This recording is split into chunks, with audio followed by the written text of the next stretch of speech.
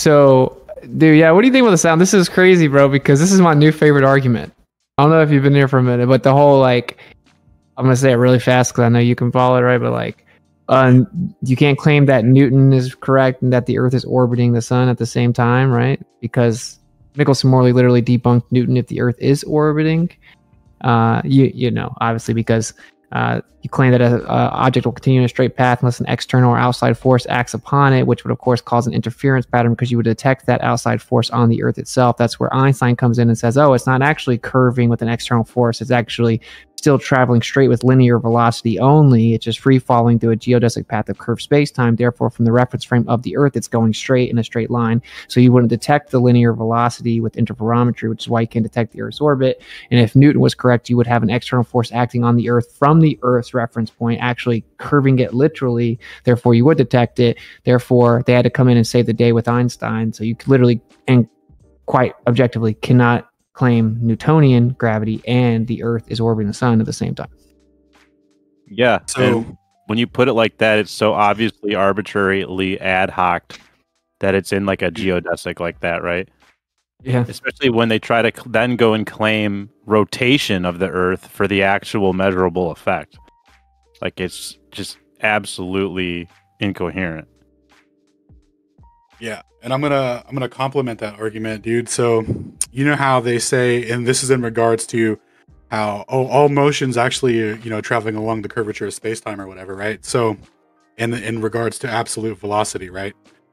So GPS satellites, right, that are so-called proof of relativity and all these things. Did you know that there's a retardation rate and the clock's proportional to their velocity? So the way that they correct the atomic clocks in satellites, so-called, right, as they're free falling around the Earth in orbit. So in their model, the free fall orbit of a satellite is an inertial frame, right? It's falling in a gravitational well, blah blah blah, right? So it shouldn't have any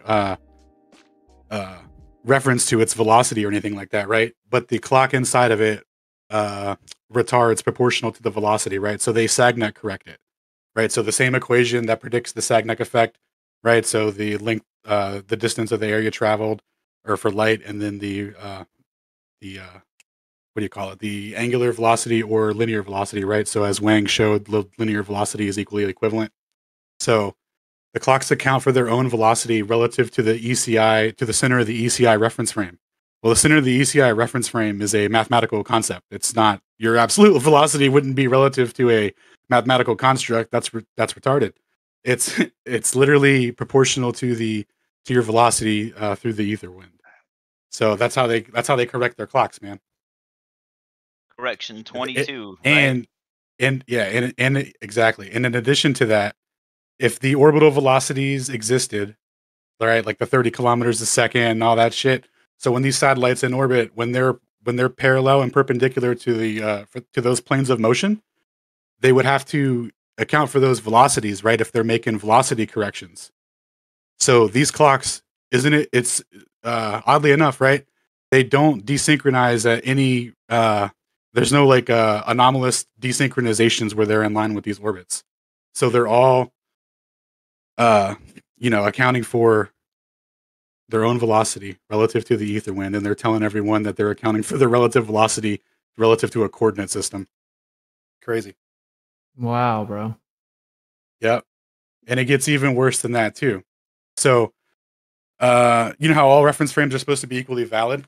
So this is in regards to the satellite orbits, right? So you know how we see them on their elliptical paths or whatever, right? So if you were on another reference frame somewhere else in the solar system, Mars, for example, you wouldn't see the same kind of orbital path that we do. You would see the equal in all reference frame motion, right?